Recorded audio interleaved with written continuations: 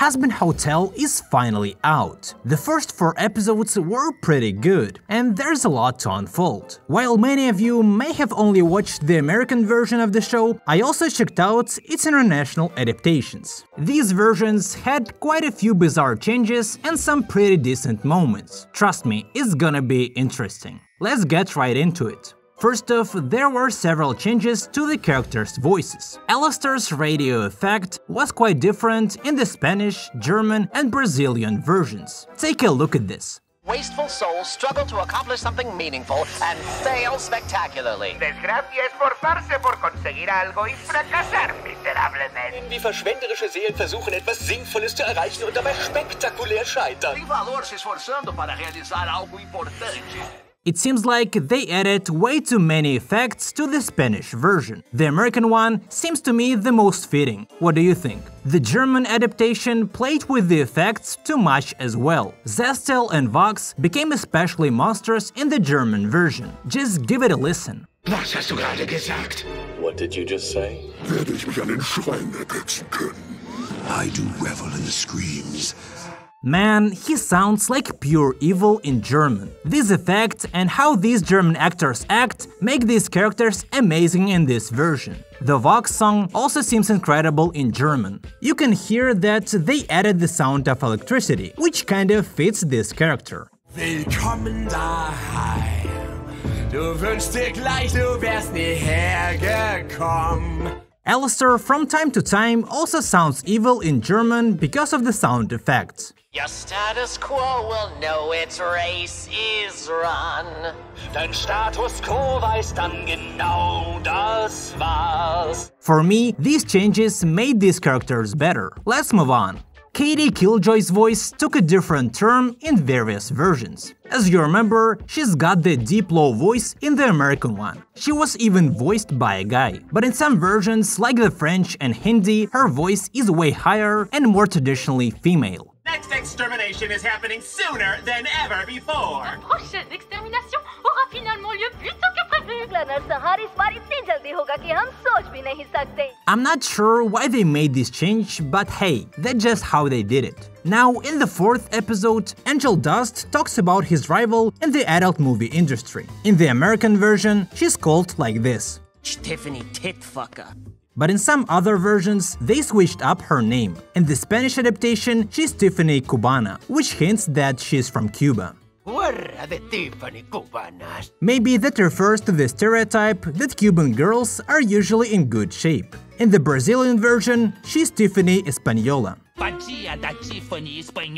In the Mexican version, she's Tiffany Huge Breast, which is quite similar to the American version. Perra Tiffany Tetas Gordas.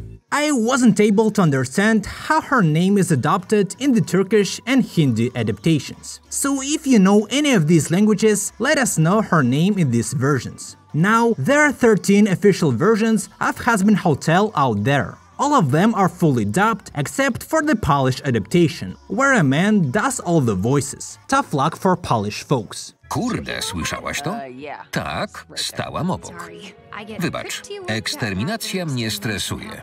The German version dramatically reduced the number of swear words, so there may be about half as many as the American version. Not sure why, but there were many instances like this. Save demons from extermination, which is the whole fucking point. Vor der Ausrottung retten wollen, und genau darum geht es dabei. Pretty fucking hardcore, don't get me wrong. Die sind echt krass hardcore, versteh mich nicht falsch. Now, it turns out Hazbin Hotel has a different name in Spain. It's called like this, which translates to the Hotel of Old Glories. Honestly, as much as I like Hazbin Hotel, I can't quite figure out what that's referring to. Maybe some of you have a clue. Please drop a comment and let me know. A few times, characters in the international versions sang a bit off key. Just take a listen to Angel Dust's song in German. Bin ein Loser, süßer Kriechen, Ärsche, Küsse, Füße, doch I'm a loser, honey, a schmoozer, and a dummy bug. I don't recall anything like this in the American version.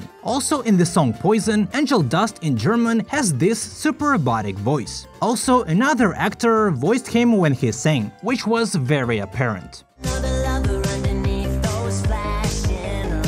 Mir 'nen neuen Lover hier ins Licht der Nacht.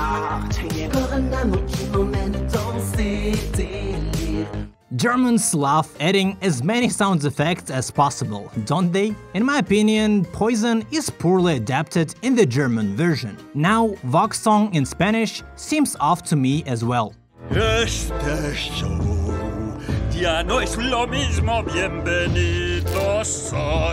Speaking of Vox, his voice occasionally changes in the American version. Other adaptations try to do it as well, but the Hindi version seems to have ditched this idea, leaving his voice normal. What did you just say? I don't know why they decided not to add any effects in this scene. There's an interesting detail about Sir Panches. In the American version, he emphasizes the S sound whenever he talks, giving it a snake hiss effect. It's a great detail, but not every version retains this as it should have been. Yes, German version, I'm talking about you. In the scene where Sir Panches comes to Hazbin Hotel, his hissing is just a part of the words he says. I come in peace. But in German, it has nothing to do with the words he says, so he hisses regardless. Ich komme in Frieden. In this particular scene, it seems that he hisses just to make a joke. In contrast, in the American version, he has to hiss, because it's kind of a part of his accent. Later on, Charlie makes a joke about hissing, starting every word with the letter S and adding emphasis. Slithery, slippery, special little man. Well, this joke is missing in German. Schlüpfrige, glitschige, besondere kleine Mann. The Turkish and Hindi translators also didn't pay much attention to it. Sürüngen, kaypak, özel küçük adamdan fazla. यही है वो खुश किस्मत जो पापों से मुक्त होगा. In the third episode, we meet Zestil. In the German version, he uses the formal form of the word you. I think it was done well, since he's the oldest overlord, and probably died when people use such a form of the word you pretty commonly, which makes it a perfect reference. Also, it seems that Adam's German voice doesn't fit the character. What do you think? Aber es macht einen einfach Depri, Mann. Alles bei euch da unten ist so scheiße, oder? But it's such a bummer, man. Everything down there is just so, you know? As you know, the American version had plenty of adult joke, but the Spanish and German adaptations almost always adapted them pretty decently. I don't even have to show them to you, since they're pretty much the same as in the American version. There's also a pretty exciting change in the same old German version. It happens at the end of the fourth episode. In the American adaptation, Alistair calls these egg guys monsters, while in German he calls them little rascals, which is kinda cute. The little monsters prove to be rather useful. Diese kleinen Schlingel haben sich als überaus nützlich erwiesen. The international versions of Hazbin Hotel are interesting to watch. Yeah, not all of them were great, but at the same time, they had their strengths. For instance, the German one had some issues, but also had pretty well adapted scenes, as you saw today. Anyway, I've only touched on the first 4 episodes of Hazbin Hotel in this video. Subscribe to see a similar video about the next 4 episodes when they come out. See ya!